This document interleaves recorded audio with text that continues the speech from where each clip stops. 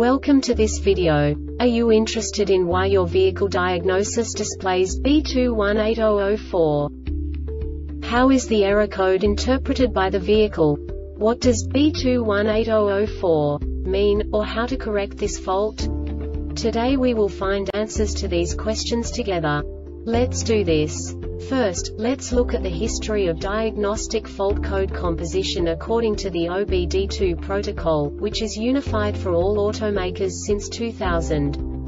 We divide the electric system of automobile into the four basic units: powertrain, body, chassis, network. This distribution is defined in the first character code.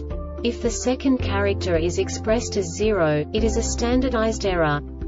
In the case of numbers 1, 2, 3, it is a more prestigious expression of the car-specific error. The third character specifies a subset of errors. The distribution shown is valid only for the standardized DTC code. Only the last two characters define the specific fault of the group. The add-on to the error code serves to specify the status in more detail. For example, a short to the ground. Let's not forget that such a division is valid only if the other character code is expressed by the number 0. Our website airbagreset.sk produces useful videos for you. You do not have to go through the OBD2 protocol anymore to know how to troubleshoot any car breakdown. You will find all the diagnostic codes that can be diagnosed in a Chevrolet vehicles. Also many other useful things. The following demonstration will help you look into the world of software for car control units. You unbelievably can move the video a bit further. The error code is split into 2 bytes consisting of 16 bits. 1 bit is the basic unit that each computer works with. The bit has 2 logical states: 0, low level, 1, high level. By combining the first 2 bits, the basic character of the error code is expressed. The next 2 beats again determine the second character. The last beat styles of the first byte define the third character of the code. The second byte is composed of a combination of 8 bits. The first 4 bits determine the fourth character of the code. And the combination of the last 4 bits defines the fifth character. A single byte conceals 256 possible combinations. We now know in what way the diagnostic tool translates the received information into a more comprehensible format.